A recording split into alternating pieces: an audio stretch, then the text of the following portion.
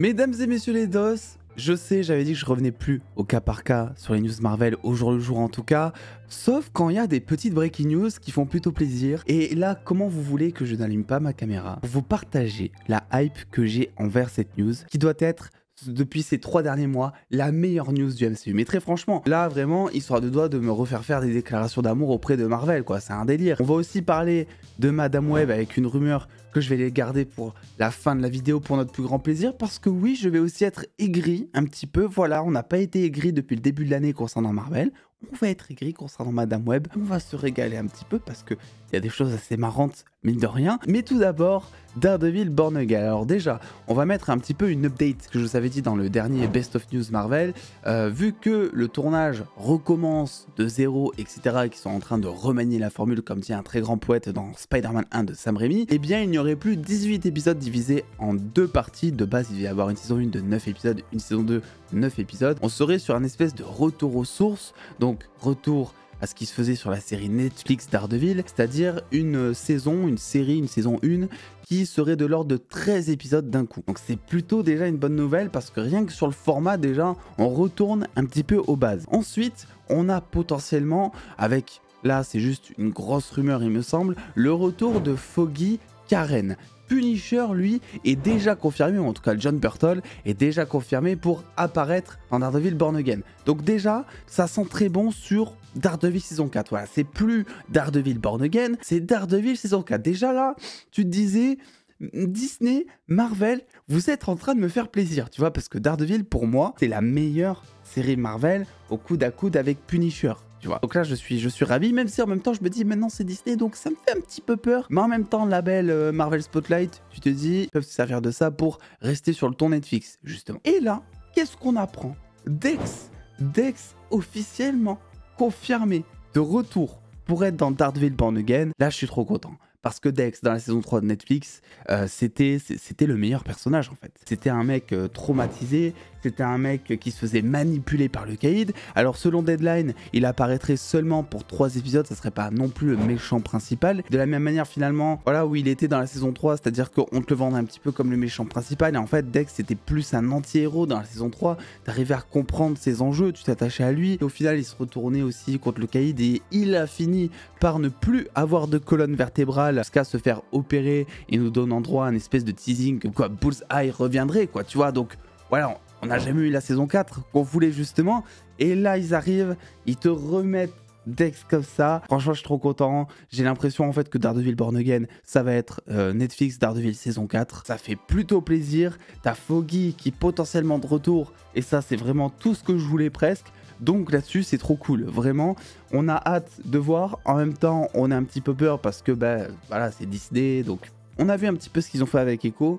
Moi, je considère que Echo, c'est une très bonne porte d'entrée vers ce nouveau style de série urbain, justement. Et la séquence avec Daredevil, honnêtement, ils avaient quand même compris ce qu'on voulait voir, hein. T'avais du Daredevil, voilà, en plan séquence, qui faisait des acrobaties. C'était pas de la vieille 3D comme dans She-Hulk, c'était bon, un cascadeur, mais c'était du vrai combat, quoi, tu vois. J'ai envie qu'ils reprennent ça, j'ai envie qu'ils reprennent les enjeux, les mises en scène de Daredevil Netflix. Je vais essayer de pas mettre trop d'attentes parce que je sais que, comme d'hab, on risque d'être déçu et que, on a beaucoup été déçus concernant Marvel ces derniers temps. Mais c'est compliqué, en fait, là, tu vois, là, tu me dis Foggy de retour, Karen de retour, tu me dis qu'il y a le Punisher, tu me dis qu'il y a Charlie Cox, évidemment, tu me dis maintenant qu'il y a Dex, tu me dis évidemment qu'il y a le caïd, mais bordel, je suis obligé de l'attendre maintenant cette série. Donc j'espère que tout ce qu'ils ont prévu de retourner, parce qu'ils recommencent de zéro, j'espère que ça va dans le bon sens. Là ils ont eu droit, on va dire, à une espèce de seconde chance, ils ont dépensé beaucoup d'argent déjà dans le tournage de la première saison, qui n'aura jamais lieu, ils retournent, ils redépensent de l'argent,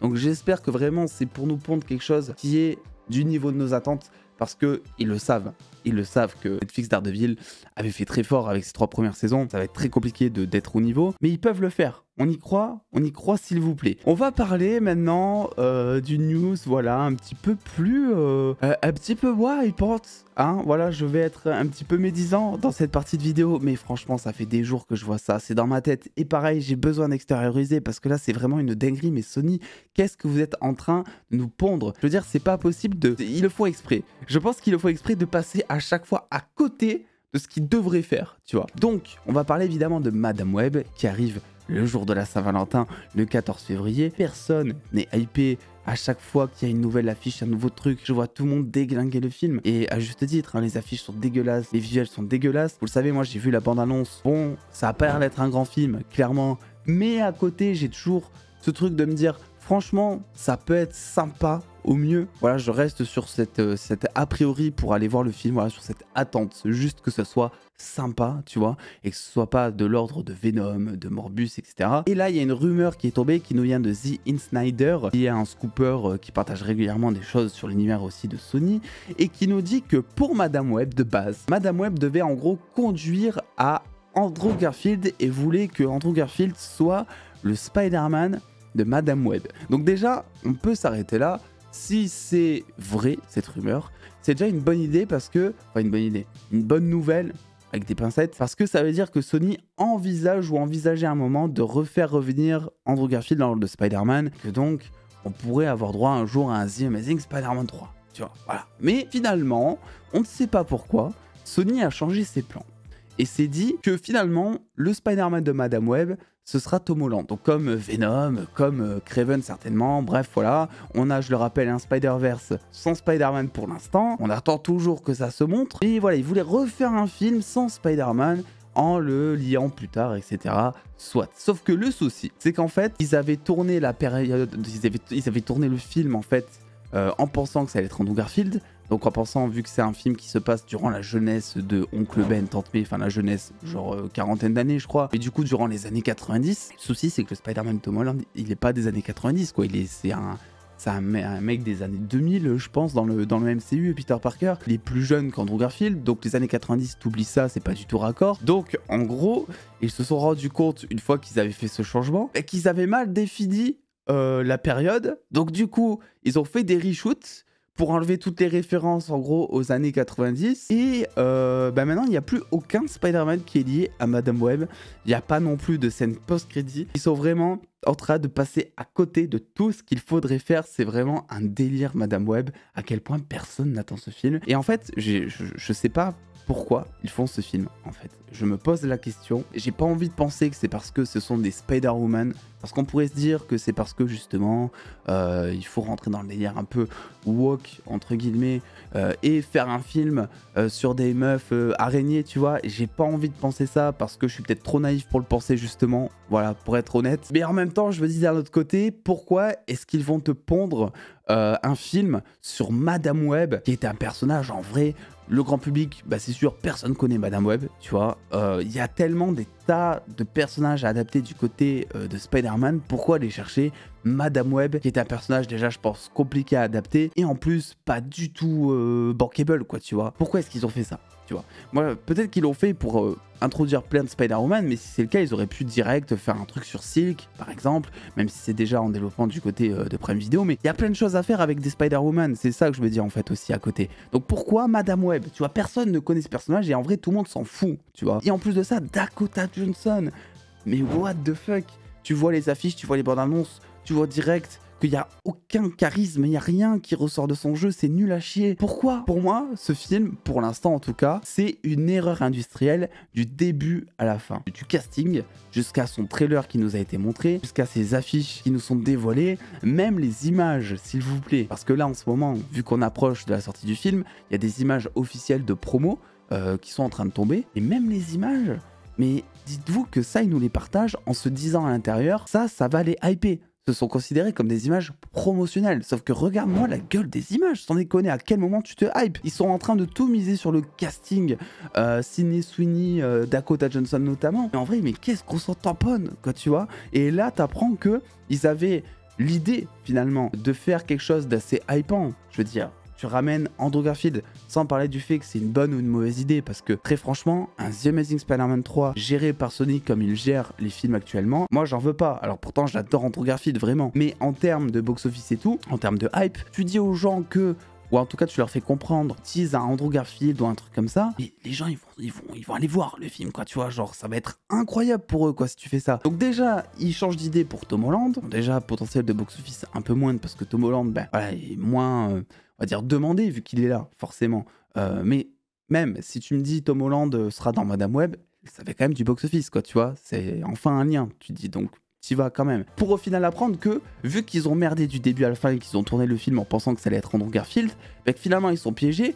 Mais tu te dis, mais c'est quand même fou. T'as une équipe de scénaristes qui sont payés, qui sont tous les jours en train de brainstormer, etc., qui arrivent à se tromper avant un début de tournage et qui mettent du temps à s'en rendre compte. Parce que il y a eu tout le tournage qui s'est déroulé, ils ont changé d'idée ensuite. Je sais pas s'ils ont fait des reshoots, s'ils ont enlevé toutes les références aux années 90 ou s'ils ont gardé les références aux années 90, mais que du coup ils s'en foutent et comme ça ils se disent voilà, c'est lié à aucun Spider-Man. Surtout que ça n'a aucun intérêt non plus, puisque Madame Web, normalement, on verra comment c'est en live action, mais tout le principe c'est justement de voyager un petit peu entre les réalités Spider-Man, tu vois, un petit peu comme dans le dernier Cross the Spider-Verse. Donc même si on nous dit, et ça je crois que c'est la réalisatrice qui l'a dit récemment en interview, que Madame Web est dans son propre univers sans Spider-Man, etc. En vrai, ça veut rien dire, parce que multivers, parce que bah, elle peut très bien aller dans un autre univers, parce qu'elle peut très bien se lier, le film peut très bien se lier à un moment. Donc ça aussi maintenant c'est un petit peu la facilité, j'ai envie de dire, en mode bon, il y a le multivers, donc au pire on s'en fout, on dit que le film est dans son propre univers, et puis un jour si on a besoin, bah hop, on utilise le multivers, et puis on fera interagir les deux ensemble, etc. Sauf que même ça, Sony ils n'y arrivent pas depuis le départ. Ils ont réussi à créer des incohérences avec